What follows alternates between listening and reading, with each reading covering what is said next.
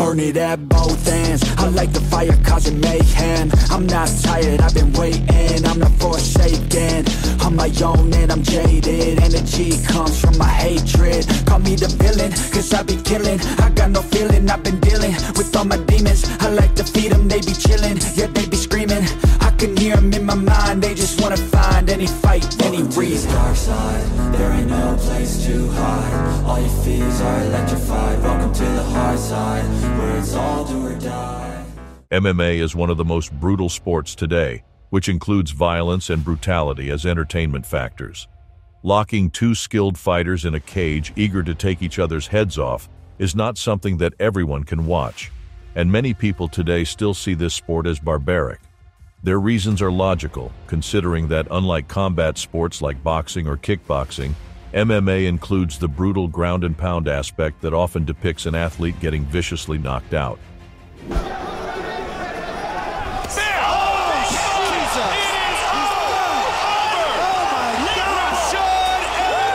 Despite the ferocity and brutality, this sport is one of the fastest-growing sports today due to its excitement and unpredictability, especially after the adjustments made over the years to make this sport more watchable by the casual audience.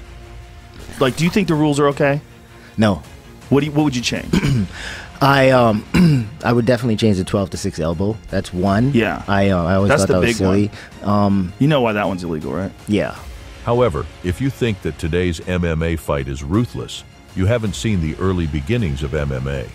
When the idea for this sport was started initially, there were no rules, judges, scorecards, or weight classes.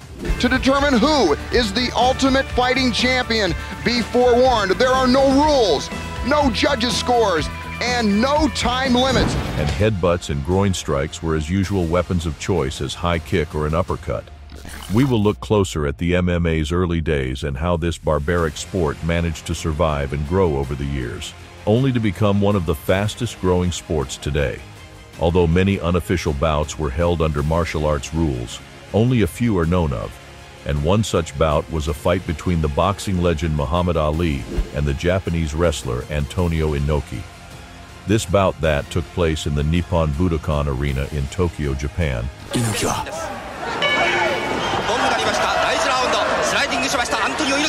on June 26, 1976, was billed as the War of the Worlds.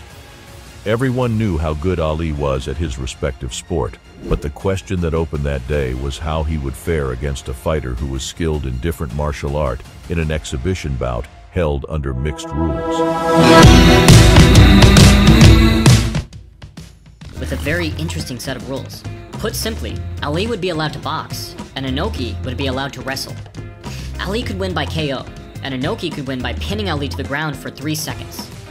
If Inoki managed to get on top of Ali, Ali could escape by simply touching one of the ropes, and then fighting would continue on the feet.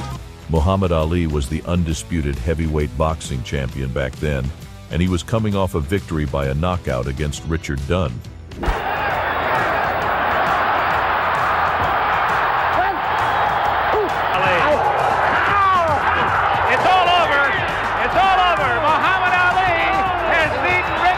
On the other hand, Inoki was setting bouts against champions of numerous martial arts in an attempt to prove pro wrestling as a lethal martial art and a dominant fighting discipline. The bout was held under special rules and was not as spectacular as someone would anticipate. Look at him, too nervous to eat. Can't even get the food in this thing right. The spoon almost missed his mouth. Inoki kept lying down while kicking Ali's legs, and the American boxer was trying to catch him with a punch. Despite the lack of excitement and not meeting one's expectations. Because, like, Ali had never been leg kicked before, and he's facing Inoki. And look, Inoki's doing this thing, where he's lying on his back. This fight is a precursor to modern mixed martial arts. The first well-recorded MMA events were started in Japan's Shooto organization in 1985, 8 years before the foundation of the UFC. It was founded by Satoru Sayama as an effective system of combat that was derived from Shooto.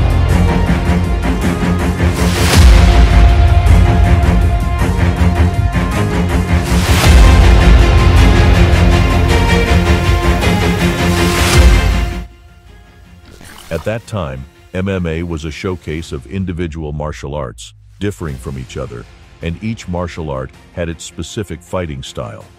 In a world full of martial arts, each claiming that their martial art is most lethal, people at that time started to ask the what-if questions. So what do you think is the best martial arts for self-defense? For sure, jiu-jitsu. Yeah, for sure. Wrestling? I think grappling, I should say. For instance, what if a boxer were to fight a wrestler? To answer those questions, they devised the idea to create a tournament consisting of fighters of various martial arts from around the globe to see which martial art is the most lethal in a one-on-one situation.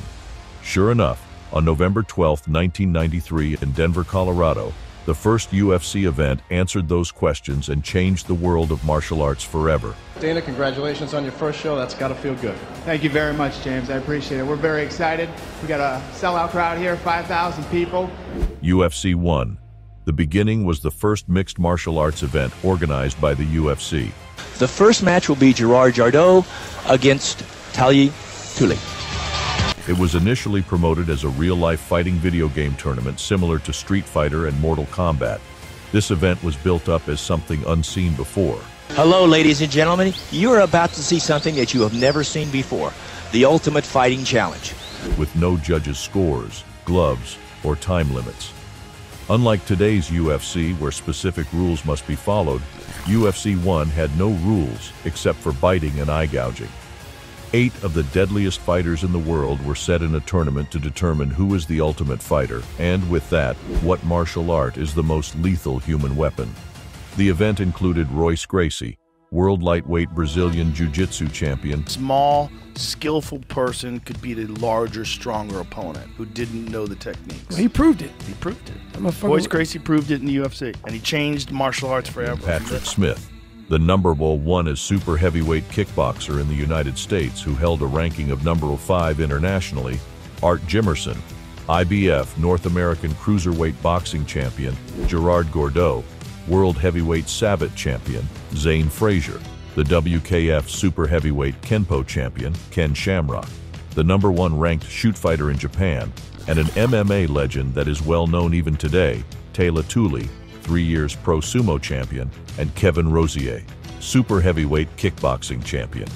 The first bout in the octagon was between Gerard Gordeau representing Savate and Talia Tuli representing sumo. Looking at it from today's perspective, that fight was unimaginable, considering the weight difference between the two. The sumo wrestler was a massive 410 pounds figure compared to his opponent, who was very slim compared to Tuli. It seemed that the sumo champion could just run over Gordeau like a tank over a car. However, that fight came as a shock to many, and here is why. The Dutch fighter entered the octagon giving the Nazi salute to the audience. We spoke to Gerard earlier about his strategy. I'd like you to understand exactly what he thinks. Considering that the audience was there to see blood and violence, none seemed bothered. As the fight started, the sumo wrestler tried to close the distance by charging forward.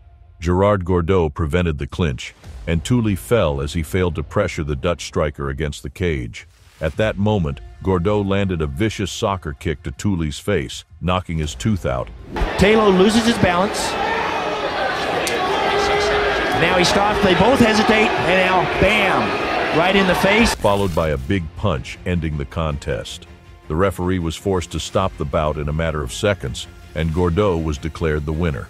The massive 400-pound figure turned into a pussycat, trying to gather his tears while realizing what had happened. Seeing people getting kicked in the face like that is not something you see every day, and the event was just getting started. The second bout was between Kevin Rosier, representing kickboxing, and Zane Frazier, representing Kenpo. The kickboxer went after Frazier, trying to close the distance, keeping his opponent on his back foot. The Kenpo fighter tried to keep Rosier at bay and deliver precise strikes that could end the bout. However, in the fight's opening seconds, Rosier went all in, recklessly attacking the opponent and dropping him down with strikes. He then landed heavy ground and pound punches and strikes on the back of the head, which were allowed. The Kenpo fighter managed to get up and attacked the kickboxer with an excellent right hand before pressuring him against the cage. Frazier then landed a knee to the groin that clearly hurt his opponent.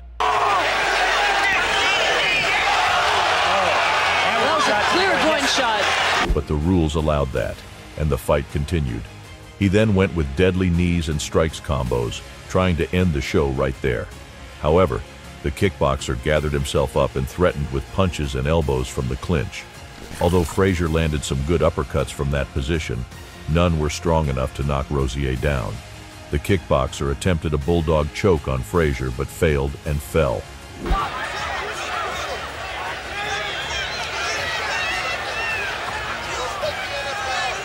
The Kenpo fighter didn't know how to capitalize on the failed attempt since he was not skilled in grappling but punished him with a knee to the face.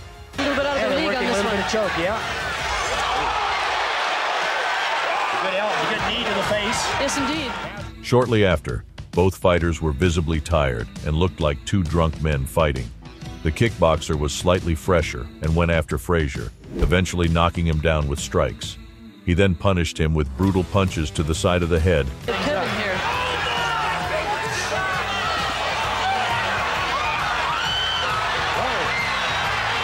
And stepped on his head until finally, Frazier's corner threw the towel for the rescue. Kevin Rosier was declared the winner. The third bout was between Royce Gracie, representing Brazilian Jiu-Jitsu, and Art Jimerson, representing boxing. Most people believed that the boxer would take Royce's head off with a punch, considering that boxing was widely regarded as a lethal martial art, while nobody back then knew what Jiu-Jitsu was. Royce Gracie shot for a double-leg takedown, getting Jimerson to the ground easier than anyone could anticipate. We're watching Royce take the mount position, and that's exactly where the Jiu-Jitsu man wants to be. He's on top. He then controlled the boxer from a mount position who did not know how to defend on the ground, since grappling was a completely different universe for a striker like him. After desperately struggling to escape that position, Art Jimerson tapped. Now, take a break and take it off. Whoop, he just bowed out. He just tapped out. Just tapped out. Did he? And Royce was declared the winner. Finally, the last quarterfinal bout was between Ken Shamrock, representing shoot fighting, and Patrick Smith, representing Taekwondo. Shamrock took the opponent down with a beautiful body lock. Ground contact and ground grappling. And there's a nice clinch right there. And that's probably... And that was the right strategy against a stand-up fighter like Smith. Shamrock controlled Smith from a guard position by pressuring him and throwing heavy ground-and-pound strikes. Then, out of nowhere, Shamrock went for a leg lock and forced the Taekwondo fighter to tap. Or chokes or anything. I think he just wants to kind of wear him down. Exactly. Got some good balance there. Oh, watch this. There's a foot lock.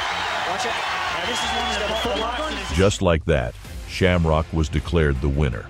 In the semi-final, Gordeau faced the kickboxing champion Kevin Rosier and immediately started kicking him on the lead leg. The kickboxer, visibly tired from his last bout, had nothing on the feet for the superior striker and was shortly pressured against the cage. It's not in the thigh, it's not on the muscle, but it's right on the joint. The Dutchman went after him, punishing him with vicious strikes to the head, followed by a stomp to the body, and the referee was forced to stop the fight. In the second semi-final bout, Royce Gracie went immediately for a takedown against Shamrock. However, the American was ready for that and defended it. Nevertheless, after a scramble, the Brazilian got himself to a dominant position and managed to finish Shamrock with a choke. There's the tap. There's the tap. Royce actually had him in a choke from the back. That fight will turn out to be an overture of one of the biggest MMA rivalries in history. In the final, Royce Gracie faced Gerard Gordeau. The game plan for the Brazilian was apparent when he closed the distance and got Gordeau to a clinch position. After some struggles, he finally took him down and choked him out via rear naked choke. Watch Royce's left hand. He's going to take it, and he's pushing hard to break. There's a bridge to break the lock. Here comes an armbar coming. I would be surprised if an armbar shows up here real quick. It looks to me like it could be. History was made. Royce Gracie became the first UFC champion. Not only did he become the world's ultimate fighter, but he proved to anyone the superiority of jiu-jitsu and how lethal this martial art is.